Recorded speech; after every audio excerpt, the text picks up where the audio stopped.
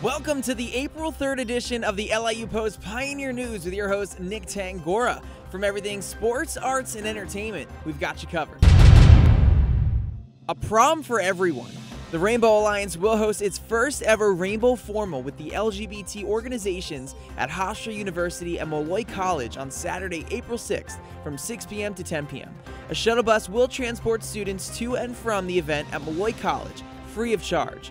The bus will leave from Hillwood Commons at 5 p.m. The Rainbow Formal is a prom-like event where students can have fun and be themselves while enjoying a DJ and food. The goal of the event is to provide an inclusive space where students don't have to worry about being judged for who they are. Nicholas Frank, a sophomore game design major and vice president of the Rainbow Alliance, explained, "One of our original reasons why we thought about something like this is because some of our members and a lot of other people said they had a bit of discomfort when they went to their proms at their high schools and being a part of the LGBT community. Sometimes they wouldn't even allow same-sex couples, so for this, we are really trying to say bring whoever you like. Being yourself isn't the only thing that is encouraged. Students are encouraged to dress as they like as well."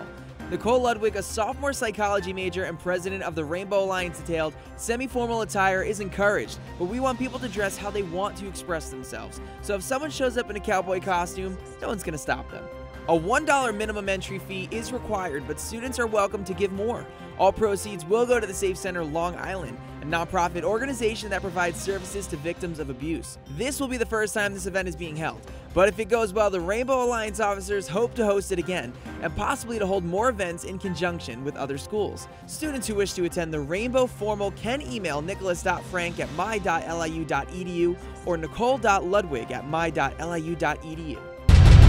Stressed from the end of the year crunch and need a break from studying? There are plenty of options for students to have budget-friendly fun on the weekends in an awesome list put together by the Pioneer's own Samantha Saman. The National Geographic Encounter, Ocean Odyssey in Times Square, is a multi-sensory experience where visitors interact with screens, projections, and physical objects. The exhibitions simulate the experience of visiting an aquarium with screens resembling large tanks full of underwater life. The exhibits tell the story of the world's oceans and give facts on how to preserve them. Student admission is $20 with a valid student ID. General admission is $40.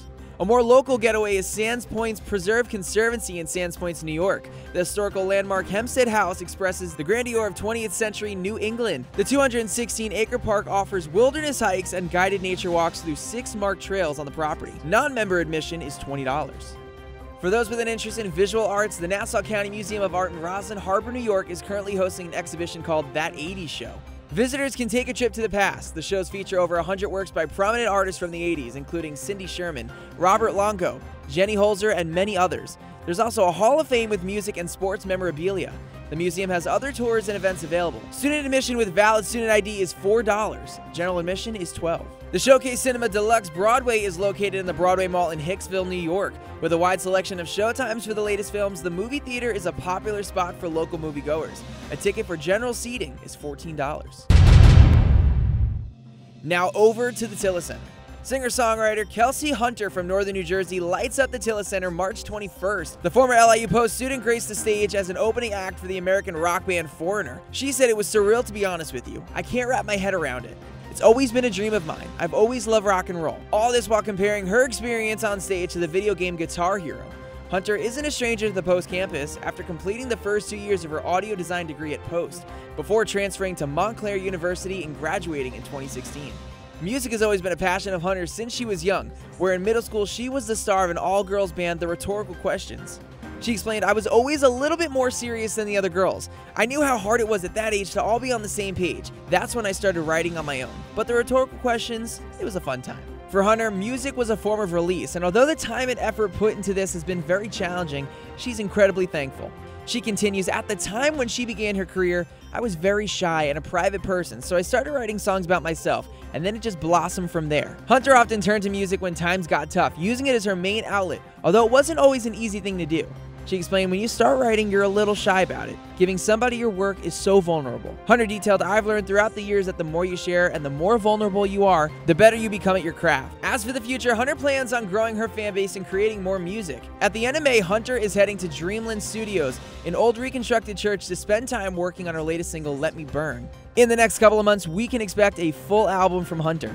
For more information on this story and all the stories you've heard so far, check out liupostpioneer.com and pick up your copy of the Pioneer today. This week's Student of the Week is Vanessa Gardner, a junior photography major and psychology minor who's working on interesting projects this semester. One of them includes a series of photographs called Women of Color in Color, which she hopes will encourage women of color to feel more vibrant about themselves. Gardner explained, "This series I add to most often is this project, a project I hope will highlight the confidence and vibrance inside every woman of color." Gardner does her best to attempt to stay true to her original interest in photography. She does this by photographing nature. Gardner hopes to work on freelance work until she figures out what she would like to do with her skills, saying, "I am leaning towards travel photography." Gardner is currently taking darkroom and photo lighting courses in the photo program of the art department. These courses have helped her develop her new skills. When Gardner isn't at Post, she takes her photography skills with her on her travels. She details, "I took a trip up by Bear Mountain to run around in the snow taking photos. I've had a lot of fun driving around here and discovering new places to eat, hike, and shoot photos." Gardner also runs a slow-growing business named VMG Photo. She started in December 2013, her freshman year of high school. Her Instagram account is at VMGphoto_. She has photographed kids' parties, proms, school programs, camp photos, headshots, graduation shoots, and baby showers. When Gardner isn't behind the camera, she likes to go bowling and horseback riding. However, Gardner is also an RA in Queens Hall. This is her third semester as an RA on campus. Gardner started in Kings Hall last spring semester and loves to spend time with her residents. She explained, "I enjoy my job as an RA. I actually really like having the freshman buildings." Now over to the field for our Athlete of the Week. Freshman lacrosse goalkeeper Haley Dunchnowski, a public relations major and communications minor, is playing her first year on the women's lacrosse team.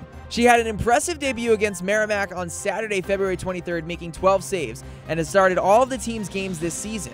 As a new pioneer, Dunchnowski's favorite part of playing in gold and green is the atmosphere while playing with her team, saying it's especially during games when the crowd will come and support you. Dunchnowski, who grew up in Miller Place on Long Island, started to play both lacrosse and soccer in 2nd grade. She explained, "I stopped playing soccer probably around 3rd or 4th grade and started playing field hockey. However, lacrosse has always been a big part of Dunchnowski's life because her dad played and her aunt played. Her father played lacrosse in college and had a huge influence on her game," explaining, "My dad was always my coach growing up." The women's lacrosse team has won 8 out of their 10 games this season, and Dunchnowski is aiming for a championship title, explaining, "My goal coming into the season was to win a national championship." She also explained how excited she is that Megan McNamara is still going to be the head coach despite the Post and Brooklyn teams merging. She said, "Our team is still going to be a team. We're just getting new faces, which will be nice. It'll be a challenge for us, honestly, but we'll be playing teams we've never seen before in a higher division." After college, Dunchnowski has no plans on abandoning sports, explaining, "I definitely would love to keep sports in my life after college." Now, if she doesn't play herself, she definitely sees herself on the coaching side, adding, "Anything to just keep it in my life." That's it for this week's Pioneer News Highlights with your host, Nick Tangorra. I'll see you next week with all LIU Post news, sports, features, and of course, arts and entertainment.